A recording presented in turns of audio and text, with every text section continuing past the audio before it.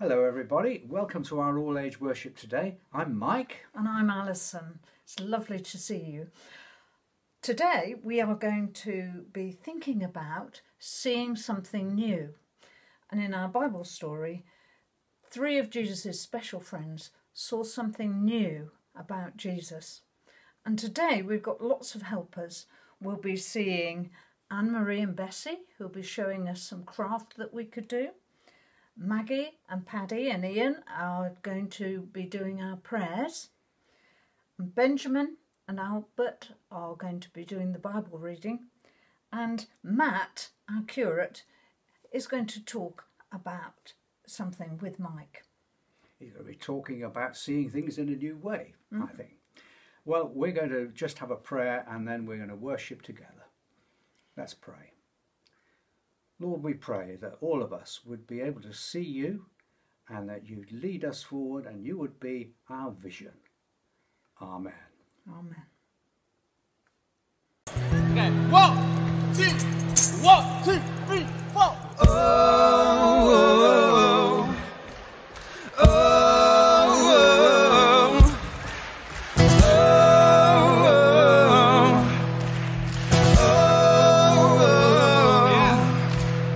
You are my vision, O King of my heart. Nothing else satisfies, only you, Lord. You are my best thought by day or by night. Waking or sleeping, your presence, my life.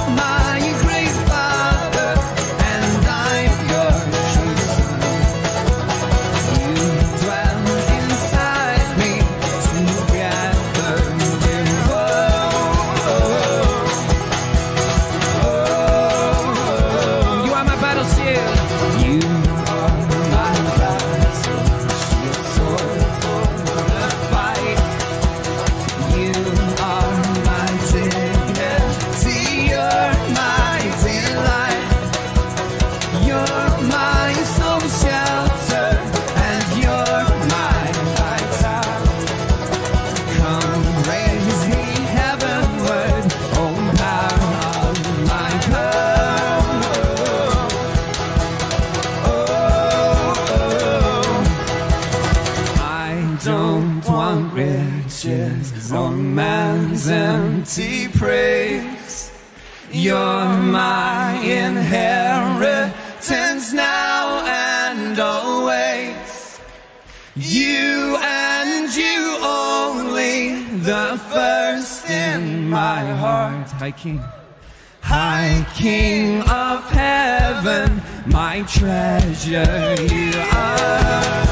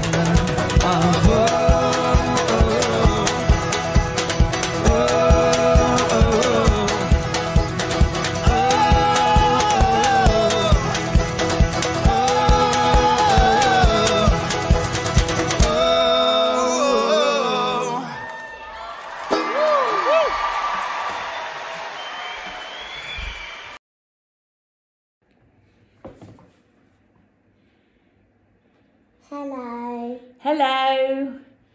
Today we're going to do a craft based around things appearing. What do we need for the craft, Bessie? So you need a piece of paper, a paintbrush,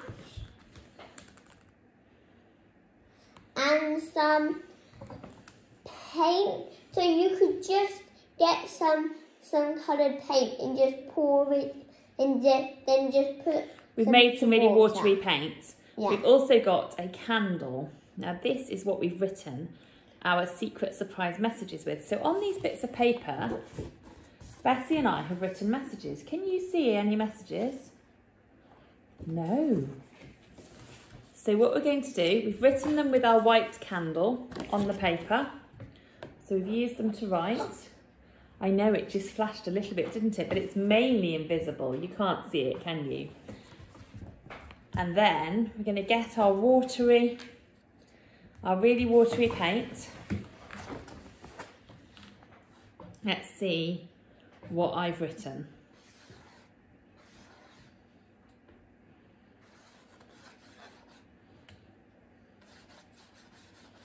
Anything appearing?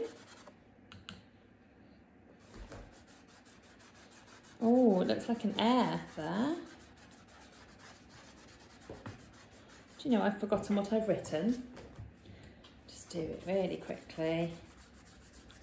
And you could do this, if you don't have a candle, you could also use some PVA glue, which you could paint on your paper and let it dry. I've done that in the past and it's worked really well. But this is a way that you can have secret messages. So mine's finished. I'm going to let Bessie do hers. So can anyone see what mine says now? It says Jesus.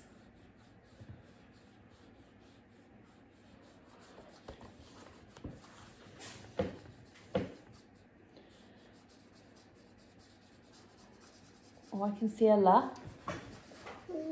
Should I help you? Yeah. You need to try and when you're writing it with your candle, you need to do it quite hard, otherwise it might not show up. Oh, I can see an ear. La ear. What have you written, Bessie? Girl? Is that a girl? Yeah. Aha. Mm. We should have swapped and done each other's. Maybe you could do this at home with somebody else and you could swap and do each other's. Or you could sort of hide secret messages and say, So Bessie's written light. because Jesus was the light of the world. And I've written Jesus. And we've also done, here's one we made earlier, Love. which says love. So that's some secret messages. Some of the other crafts that we've suggested you might like to do in our craft pack today.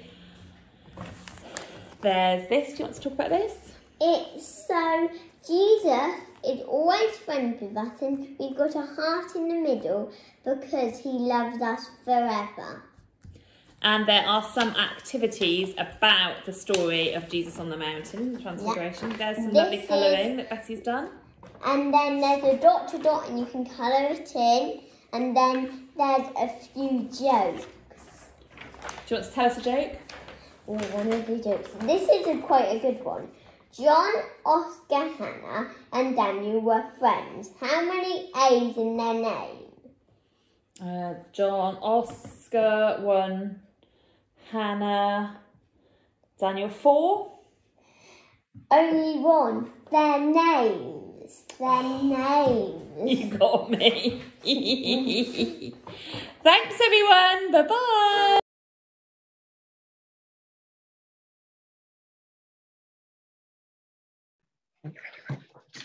We think of all those who do not have access to clean water, and we are thankful for the charities who are helping them. Lord, hear our prayer.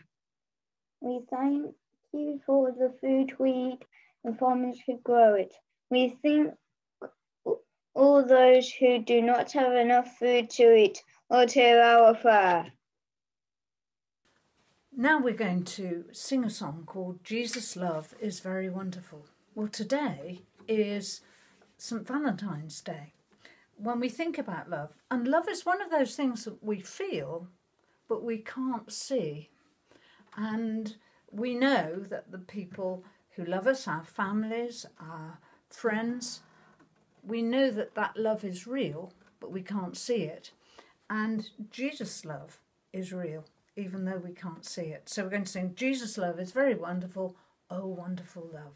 And remember, you need to do some actions for this. We need you all joining in, getting some exercise. We need exercise in lockdown, don't we? Oh, yeah. We need to keep ourselves fit. So there's some stretching up like this, and there's some getting down low, and there's some stretching out wide. Right, so everyone, you know, get up out of your seats if you can and join in with us. Here we go.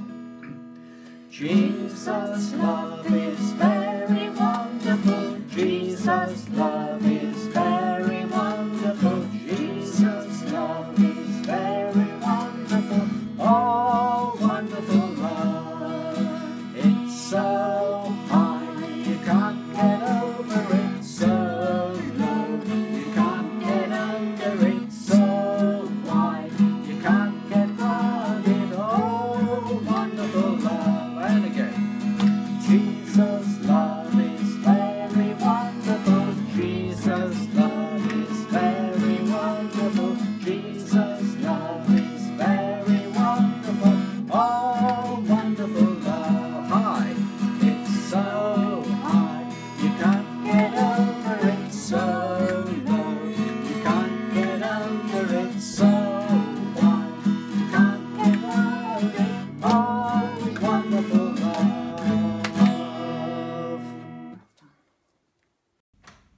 Hello. Today's reading is taken from the Gospel of Mark, chapter 9, verses 2 to 9. Contemporary English version, read by Benjamin and Albert Hobbs. The true story of Jesus. 6 days later, Jesus took Peter, James, and John with him. They went up on a high mountain where they could be alone.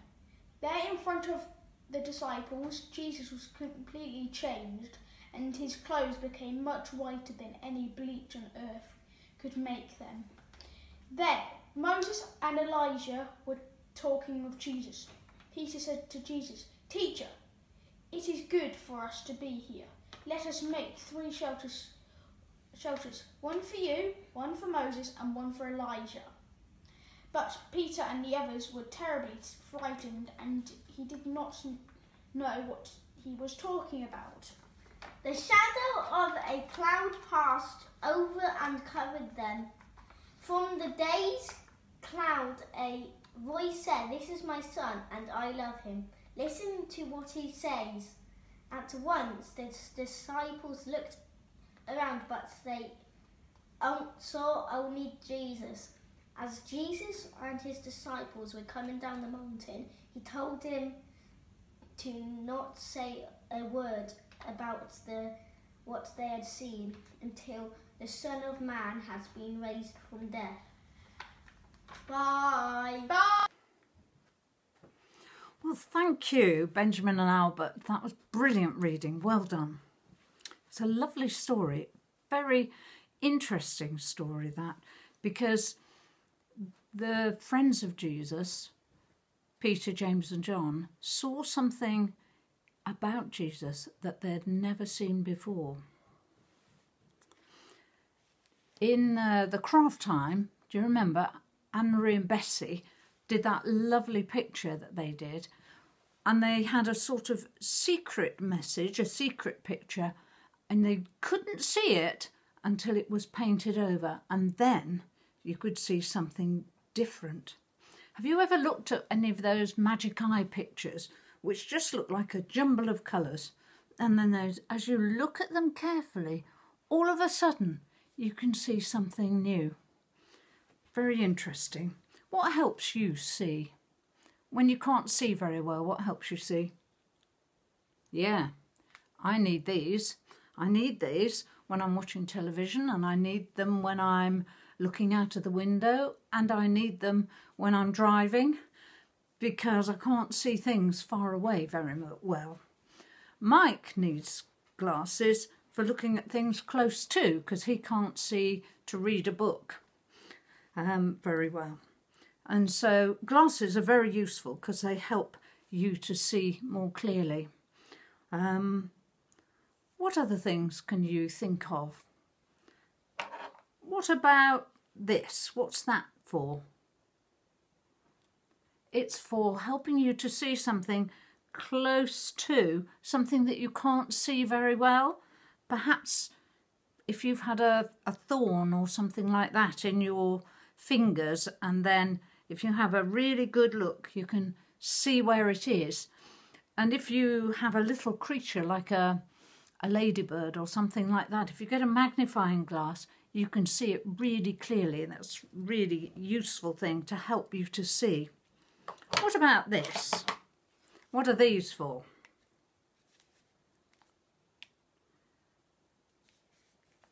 It would help if you put them the right way round.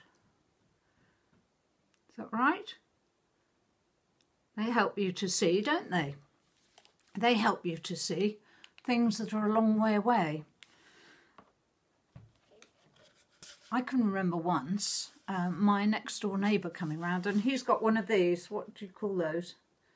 This is only a cardboard tube, of course, but you can pretend it's like a telescope. And he's got a real telescope, and he said, "Alison, come round and look at this." And he had got his telescope trained up onto the sky, and it was dark. And I looked in his telescope and I saw Saturn with its rings. Oh, it gave me a funny feeling, because I'd never ever seen that before. I'd looked up at the sky and I'd seen the stars and the planets, but I'd never seen the rings on Saturn before. That was fantastic. They're all ways of seeing something new. And I haven't got one of these at home, but what about the things that help you see things that are really, really tiny, too small for a magnifying glass? A microscope. Those help you to see things that are really, really tiny, like little tiny grains of pollen or the cells inside your blood, those sort of things. They're all things that you can't see with your ordinary eyes, but these instruments help you to see them. And today, in our Bible story, the three friends that went with Jesus up the mountain, they saw something new about Jesus. It wasn't something that they could see just with their eyes. It was something that they saw as well with their hearts and their understanding. They began to see that Jesus wasn't just a good person, that Jesus wasn't just somebody who cared about other people. He wasn't just someone who healed people or who told lovely stories.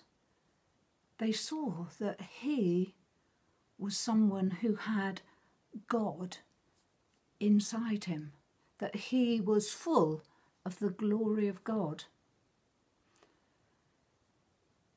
And that made them really think. Of course, at the end, they just realised he was just the same Jesus anyway, but now they knew him better. So I wonder, what do you think? What do you think about Jesus? Do you think he's just a good person? He was just a good person who lived a long time ago? Do you think he was just somebody in the history books that has nothing to do with today?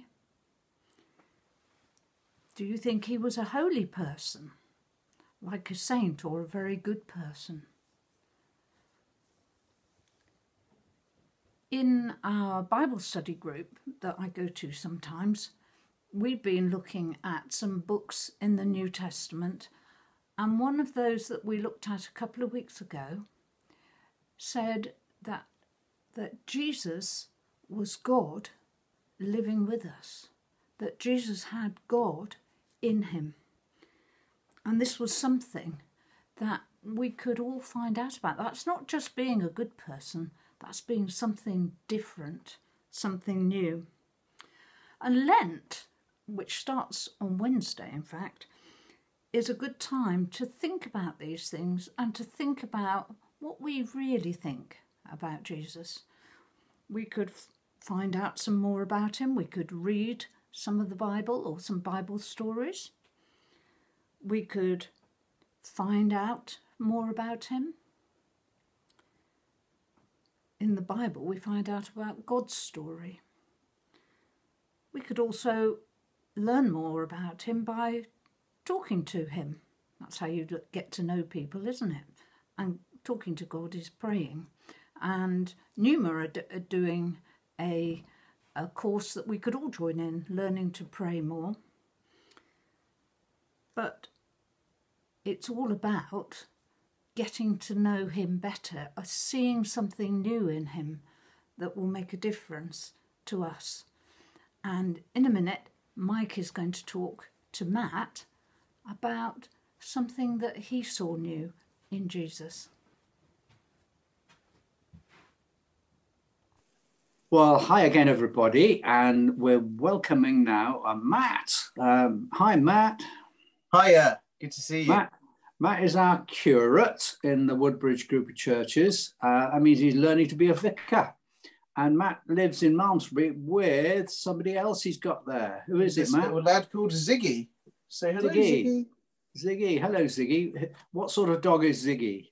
He is a Labrador crossed with a Springer. Wow. Yeah, he's very full of energy. Handful? Oh yeah, he's only 6 months old, so he's got a lot of energy. Lots of walks, lots of playing. Does he eat loads of things? He's not too bad, actually. He's not too bad. He every now and then something disappears that gets found later, chewed up in a corner somewhere, but not too often. He could be a lot worse at that. Wow, that's great. One man and his dog. That's lovely. Absolutely. Isn't it? Yeah. Great. Okay. Well, Matt's been with us since last summer, and he'll be with us for about another year yet. So it's great having Matt with us in our group of churches. Matt's only half the age that I am. So he brings lots of energy, lots of fun to our life together as churches. And you're enjoying it here, Matt, aren't you, with us? Oh, yeah, I'm having a great time. Yeah, really fun. I can't wait till lockdown's over when I can meet people properly and a bit more, and we can be together more. But I'm really enjoying it so far. Okay, well, it's great to have you. We're thinking today in our all-age worship just about when Jesus' friends saw him sort of shining on the top of the mountain there, and they sort of saw something new about him and saw him in a new way. So when did you first come to learn about Jesus, Matt, or have you seen him, as it were, all of your life? Well, yeah, my dad was also a vicar, so I grew up going to church regularly and Sunday school and all of that kind of thing. So for as long as I can remember, I have felt like I've known about Jesus and been familiar with the stories and the Bible from a really young age. So I've always been learning about Jesus, I guess, from a really young age. Yeah. Okay. And was there a time when that became more real for you, when you got a bit older, perhaps? Yeah, I think as I grew up, I became quite involved in human rights, which is kind of, I guess, looking out for the poorest in society. And I started working in jobs that were aimed at kind of helping people out. I was working with homeless people and such like. And I really, through doing that work and through continuing to be a Christian, I really found Jesus to be someone who cared for the poor and who was an activist for the poor and who did things to help and feed and support those who have less. And Jesus has got a real special heart and place in his kingdom for those who have less things and have less money and stuff. And I found that a real transformative, a real changing moment, actually, in kind of this kind of putting the pieces together and realizing that Jesus was existing for for these people who are often left out and stuff. And that certainly, I felt like I was started to see Jesus anew and afresh through that realization. Yeah, that's brilliant, Matt. That's brilliant, because sometimes, you know, we can have a faith and it goes back right a long way, but perhaps we can't really speak about Jesus now, you know, and what Jesus is showing us as we go on through our lives. And so that's great. Thank you. And then a little bit more recently, I think I met you when I was at Trinity College training to be a vicar in my old age.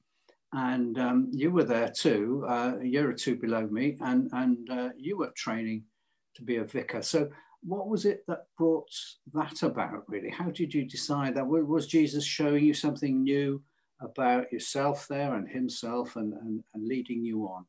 Talk to us about that a bit. Yeah, I think having grown up in a vicarage and my dad being a vicar, I obviously thought that was the least cool thing to go and do ever in the world. And it didn't really occur to me. And maybe I didn't think that I was the kind of person that God was calling to be a vicar. I don't know. It wasn't a part of how I understood myself, really. But more and more, I was working for churches and I was involved in homeless work and that kind of thing. And more and more, I've just felt Jesus calling me to follow him more deeply and more fully. And Jesus saying, yeah, I'm the one who cares for the poor, but I care for everyone else too. And I want you to be a part of that journey to come with me in that, you know, feeding people, looking after people, comforting people. Yeah, and something about being called to be a part of the intimate moments of people's lives. So, you know, weddings and baptisms and funerals. So yeah, I think those are the real things that were speaking to me during that time of the call to ordination. Yeah. Well, thanks, Matt. And you went through that, and you were ordained, and now you're with us. And sadly, you'll be leaving us at some point and going on to whatever God is showing you about himself next. And God speaks to all of us, doesn't he? All of us watching today. And I wonder what God is saying to you, showing you about himself. And we need to ask him to show us that and to lead us all on in our faith and our walk with him. So, Matt, thanks a lot. Can we say goodbye to Ziggy as well? Oh no, he's wandered off somewhere. But I'm sure he sends his love. No, am I. We can all call out. Bye-bye, Ziggy. Bye-bye, Matt. Thanks a lot for talking to us today, and God bless. Thanks for having me.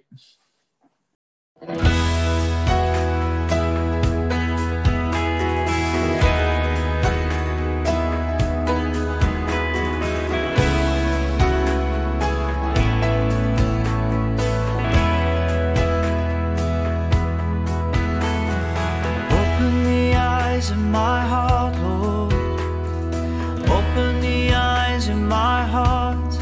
I want to see you. I want to see you. Open the eyes in my heart, Lord.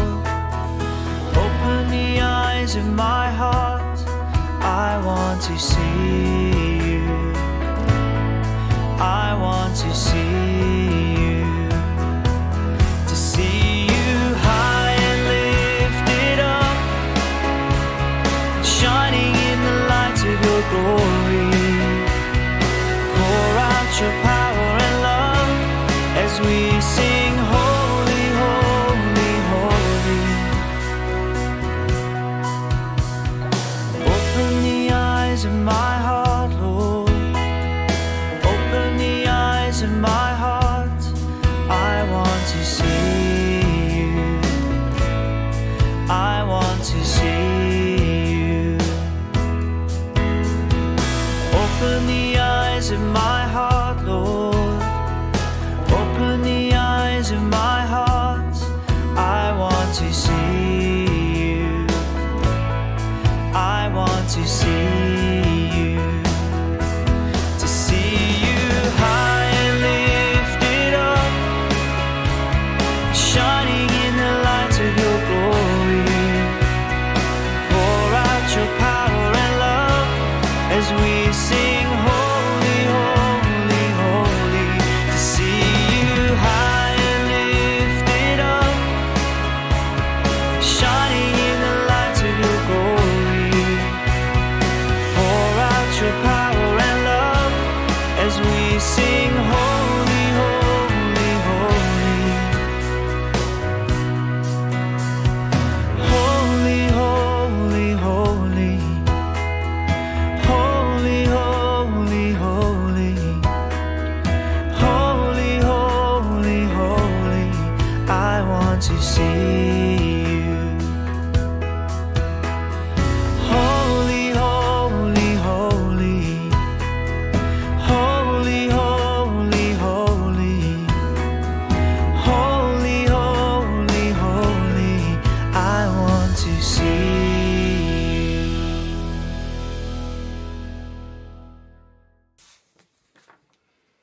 And we pray that Jesus will open the eyes of all our hearts to see him in a new way. Well, thank you for joining us today. Thank you to everyone who's taken part. And now let's just say the grace together as we finish. The grace of our Lord Jesus Christ and the love of God and the fellowship of the Holy Spirit be with us all evermore. Amen. Have a great day, everybody. Goodbye.